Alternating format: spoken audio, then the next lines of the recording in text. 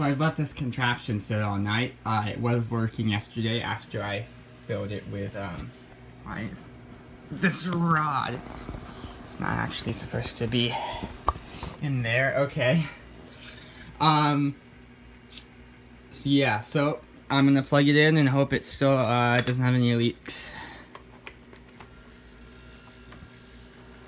And for safety, I have made sure it's, grounded.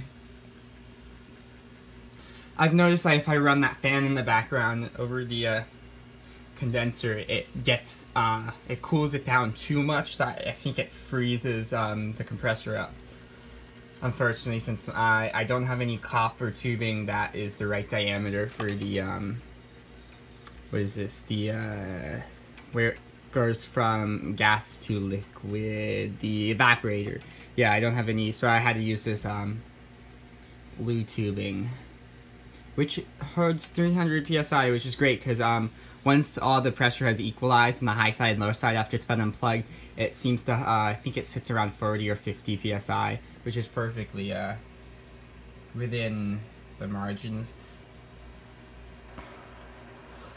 I'm pretty sure, I have no idea what the bubbling is I see in here. I mean, I know there's liquid flowing, but sometimes I see extreme amounts of bubbling inside.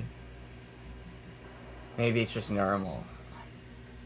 Now this gets hot to the like burning hot here. Here it's a little bit more,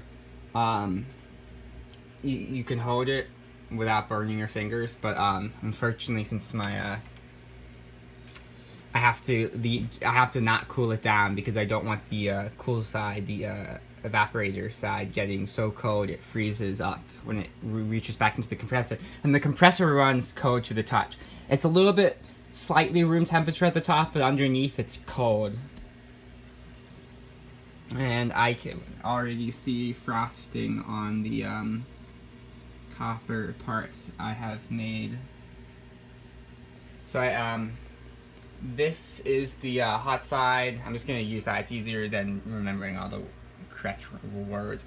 And it does get a little bigger through here, but it doesn't actually cause any issues. It comes here, and then this is where it goes into this tiny pipe, which is kind of serves as what I stole this. This is the what is that? The capillary tubing from a small mini fridge, and goes all the way into this where it expands. This part is from a mini fridge too.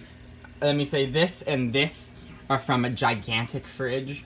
This weighs so much I can barely lift it up. I had to mount it to this piece of wood, otherwise it just it was way too flimsy moving it around. So I left this intact. This is the condenser. So yeah, it flows into this and through this tubing, and then it gets recycled. And right here is this part right here is where it's I'm assuming it's dripping down right here. This part gets really cold. It also actually frosts here sometimes. This is really hot right now, to be expected. Actually not as hot as it could be. I've got a tap here. This is my low side tap there, and this is my high side tap. They're both closed right now. I've also got meters, but these meters leak. They leak really slowly, but because it doesn't cause any issues, like if I just want to check something. But for extended operations or for just leaving it, yeah, I definitely disconnect it. What's one very useful tip is when you're checking the high side and low side, when you're done, close the high side tap. If you're using these taps, shut it, and then this will still read pressure, but you can open it all the way and open the low side too, and the low side of the compressor will suck out all the refrigerant and pressure from the high side to the low side and basically vacuum out your lines. That way you're not wasting any refrigerant. And then you close both, and then you can close that and disconnect all the tubing. But yeah, that's basically it. You can see my lines are starting to frost up. I've got them stuck in a chamber, what is this? A glass vase of alcohol, and I used a mixture of this 70% alcohol and this 91% alcohol. So I mean, and there's also some water in it, so it's at least 50%. I did that just to reduce the freezing point, because as you can see, this is the ambient temperature, and this is the this thing the sensor I stuck in there. Of course, this meter, the battery hasn't been replaced in 10 years, so take that with a grain of salt. But it is quite cold to the touch, and this will start condensating. I can also feel like coldness just in putting my hand nearby. So that about wraps it up. This compressor's been great. I went to a place that recycles fridges, and I just asked if I could if I could steal a compressor from one of their, or take a compressor from one of their old fridges that they weren't going to fix.